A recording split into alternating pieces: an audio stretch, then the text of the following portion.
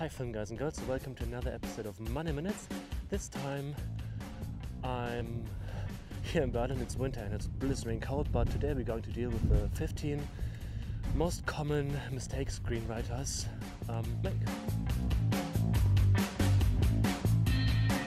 Number 15. Struggling to come up with memorable character names. I solved this problem. I put a link in here. I go to the Social Security site of the United States. There every popular name is listed according to its year of birth. So if you know when your character is born, if this character is male or female, just go to this year and look up the name. If it's a popular name, choose one of the top 5. And if it's a middle ground name, just choose somewhere in the middle ground. And if it's not a very popular name, just choose one down below the list. So go to the site and everything is fine.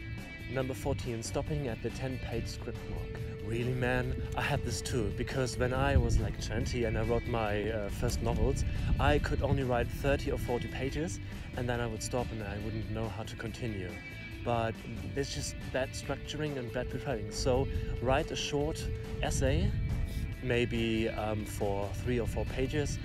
Free associate in this essay what comes to your mind when you think of your ending. If you have an ending, just go to your start, write again a few pages of what could be a possible start.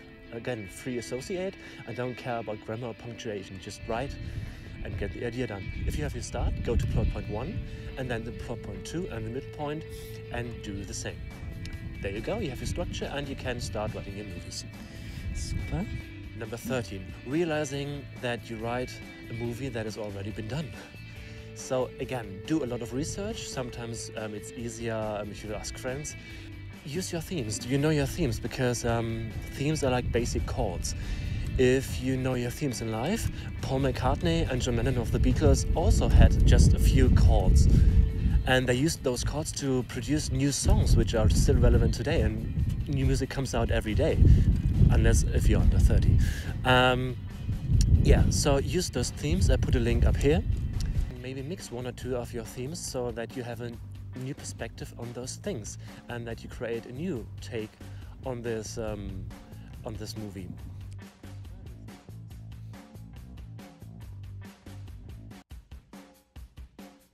You're rewriting one of your favorite movies because your perspective matters, how you treat those plots that have been told for years, like the chords the Beatles played.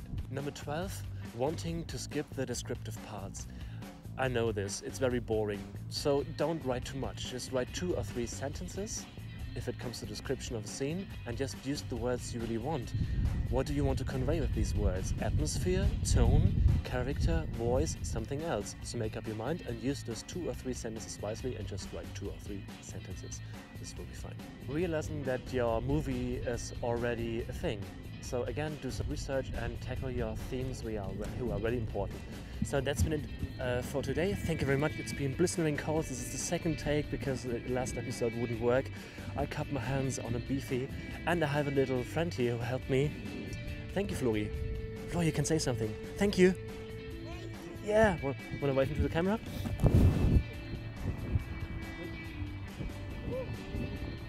Bye. See you guys next week. Bye.